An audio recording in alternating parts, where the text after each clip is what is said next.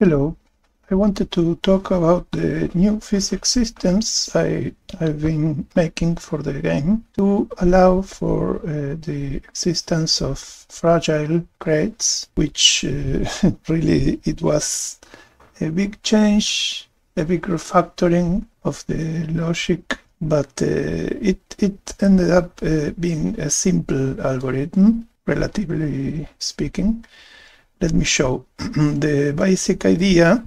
This crate, let's say this is a fragile crate.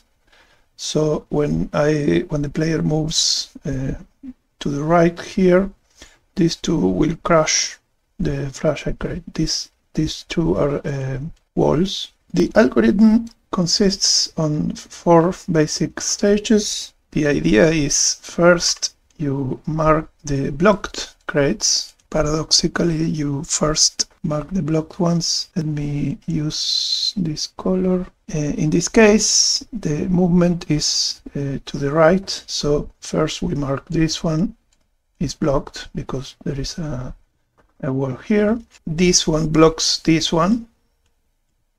And the algorithm stops here because the fragile crates don't block anyone else except other fragile crates. So in this case, the only two blocked crates are these two, and then we proceed to mark the moving crates. Let's use another color. This one wants to move because it's pushed by the player. This one pushes this one.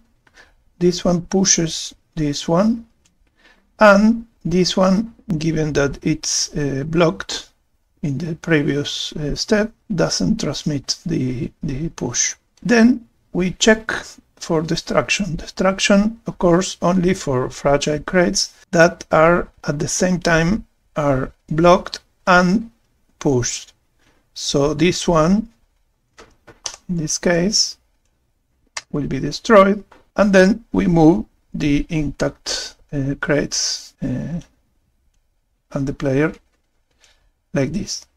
If, in the case that we have several fragile crates, the first part of the algorithm is like before, and we mark as blocked this one also, because fragile crates blocked other fragile crates, but not normal crates.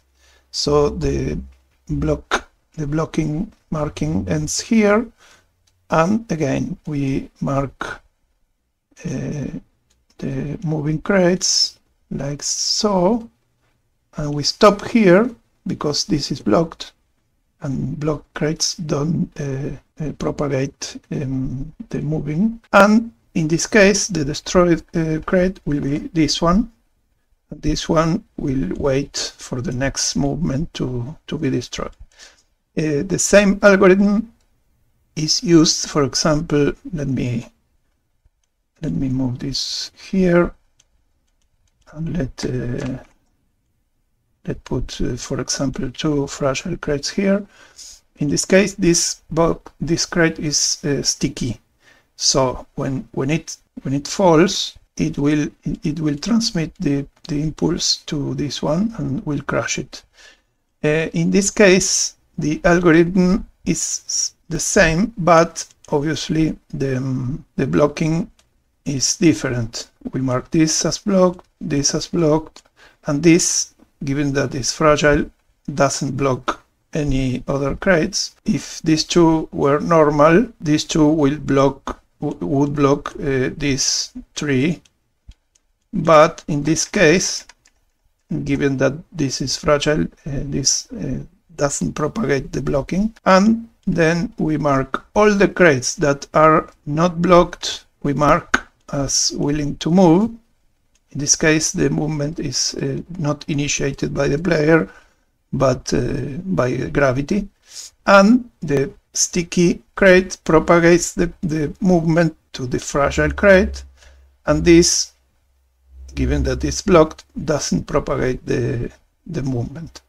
And in this case, this one is blocked and push at the same time, so this will be destroyed, and we move the crates that are not blocked. In this case, in the next step of the falling, in this case the markings will be like that, but in theory it could be different. For example, if we had another wall here, this will be also blocked, and these two will also be blocked, and nobody would move.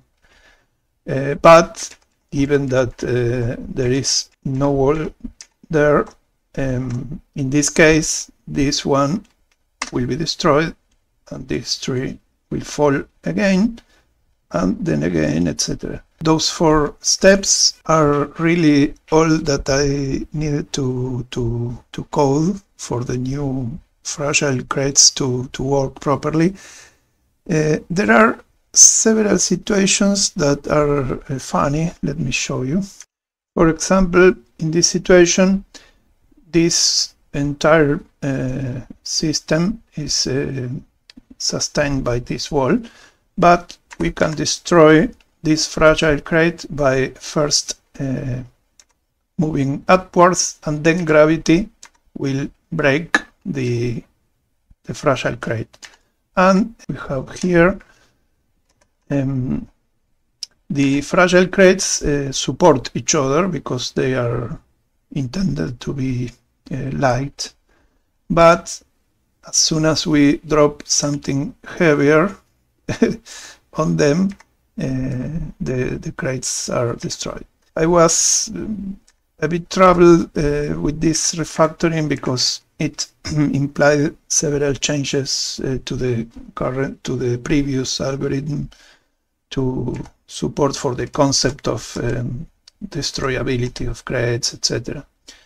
But it's working now, and there are some situations like this one is very interesting because the movement, when we reach the wall, we push, and the first crate to be destroyed is this one, because these ones can move to this empty space, so they transmit the force to the crate.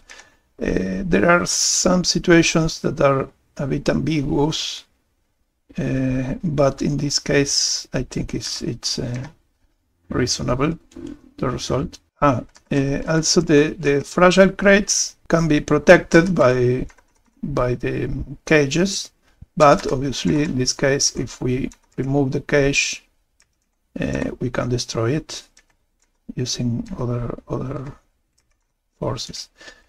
So I'm happy with the results of this refactoring, as the levels will have more complexity.